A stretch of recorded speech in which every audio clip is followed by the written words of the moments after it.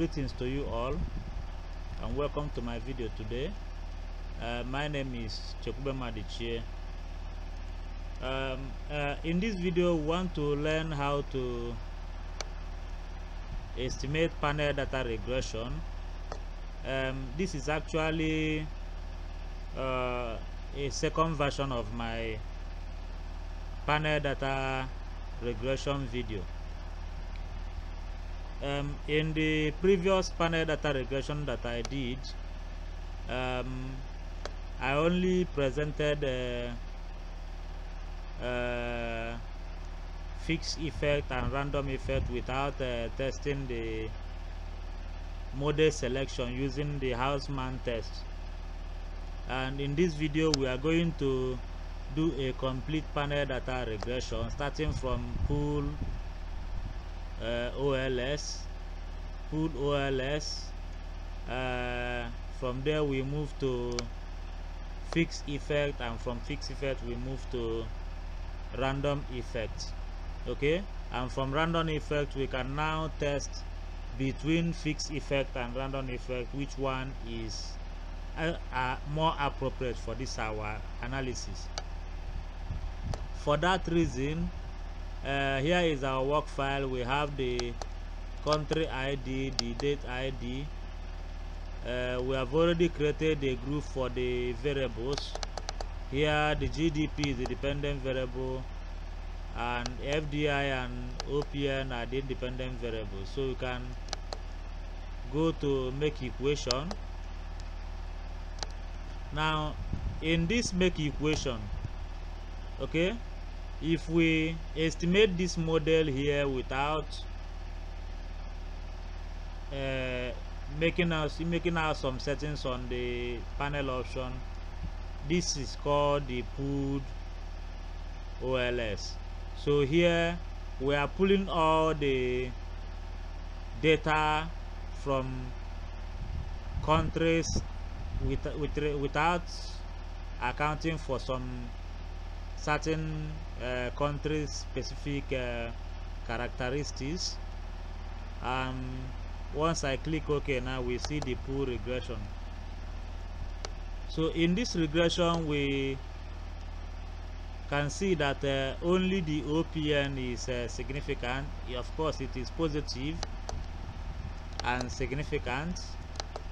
FDI is positive but not significant at 5%. Okay, having done that,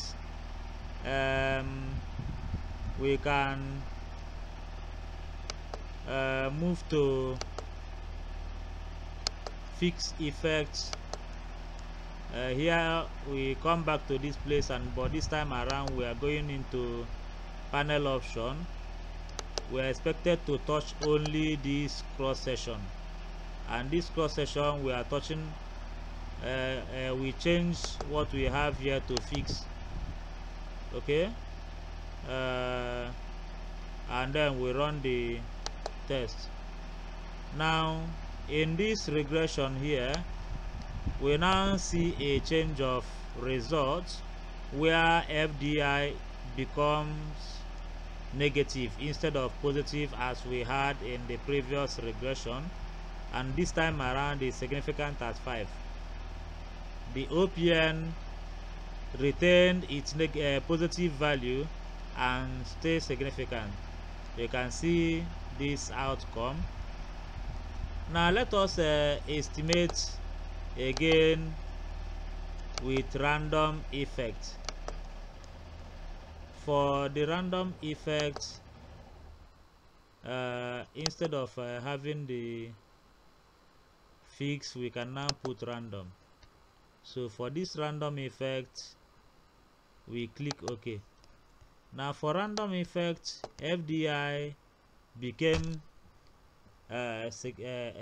positive but not significant at 5, while OPN continued to be both positive and significant. Okay, now we have been able to do from pooled regression to random effect regression. The Hoffman test will have to be carried out within the estimated random effect model. So in this model structure, we are going to perform the Hausman test. You can see I went to view, from view to fixed effect testing. Here you can see the Hausman test.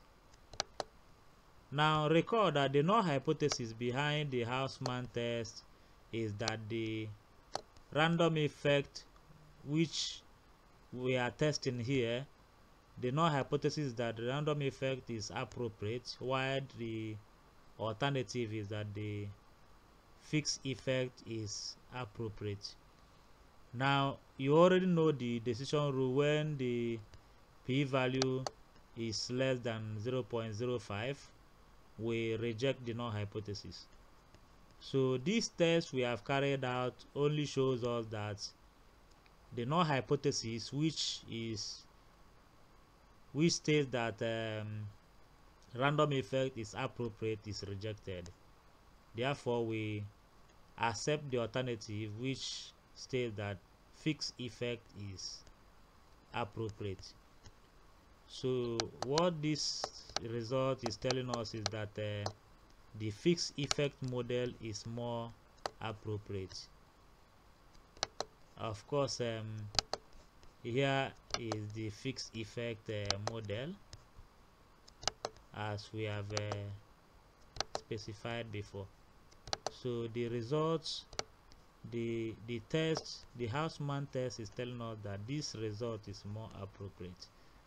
By implication, FDI has negative and significant effect on GDP, while the trade openness has positive and significant effect on GDP.